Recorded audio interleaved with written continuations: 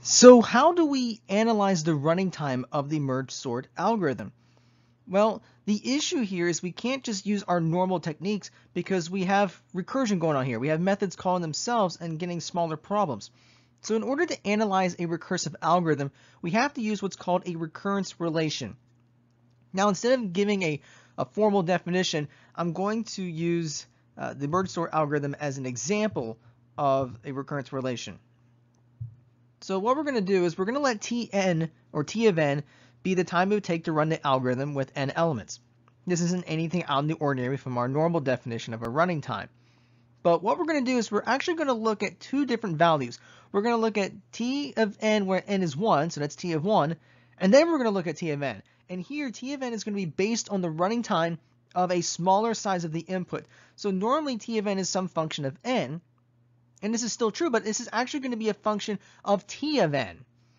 So what we're going to do is we'll say, first of all, if n is 1, well, the time to do merge sort is constant because we just have a single element in the array and we just say it's already sorted. So what we're going to say here is T of 1 is just 1. We're just going to note this by 1. Now, how do we merge sort n numbers?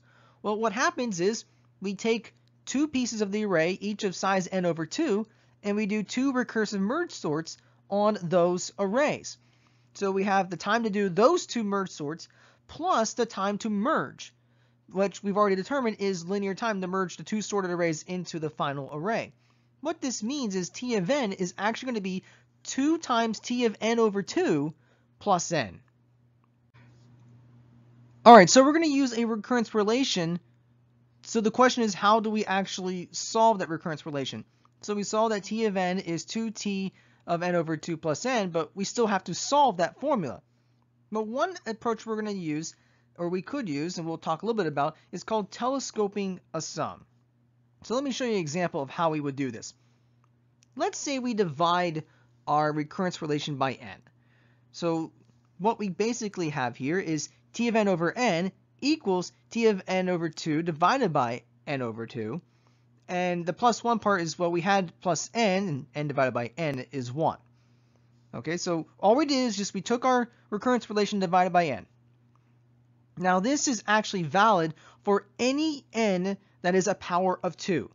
What does that mean? Well, we can write T of n over 2 divided by n over 2 as T of n over 4 divided by n over 4 plus 1. So we're allowed to do that. But we can also express T of n over 4 divided by n over 4 as T of n over 8 divided by n over 8 plus 1. And we can just repeat this all the way to T of 2 over 2, which is T of 1 over 1 plus 1. Now let's just suppose we decide to add up all the equations. Now what do I mean by that is we'll take all of the terms that were on the left side of each equation and we add all them up.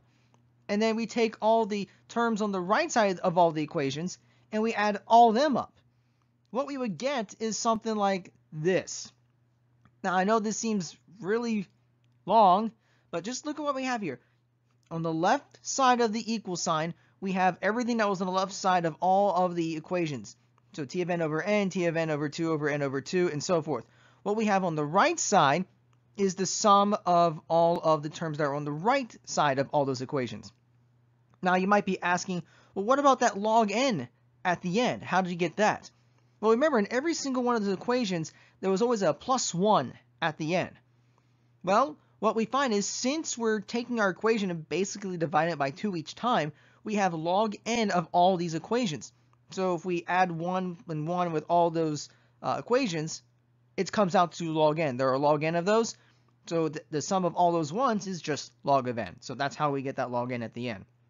Now here's the key observation with this. Notice that T of n over 2 divided by n over 2 is on both sides of the equation. So we see that we have one over here and we have one over here. And what this means is, well, these two just cancel each other out. In fact, most of these terms are on both sides of the equation. So we see we have T of n over 4 divided by n over 4, and then we also have T of n over 8 divided by n over 8, and so forth. So all these terms cancel each other out. So if we cancel all of these terms that are on both sides, what we end up getting is just t of n over n equals t of 1 over 1 plus log n. So now we can solve for t of n. So all we got to do here is just multiply both sides by n, and what we get is t of n is just n times t of 1 plus n log n. And we've already mentioned that t of 1 is just 1, so that means we have n plus n log n. Therefore, the running time of this algorithm, or t of n, is going to be O of n log n. So we've just established that the merge sort algorithm takes O of n log n time, which is great.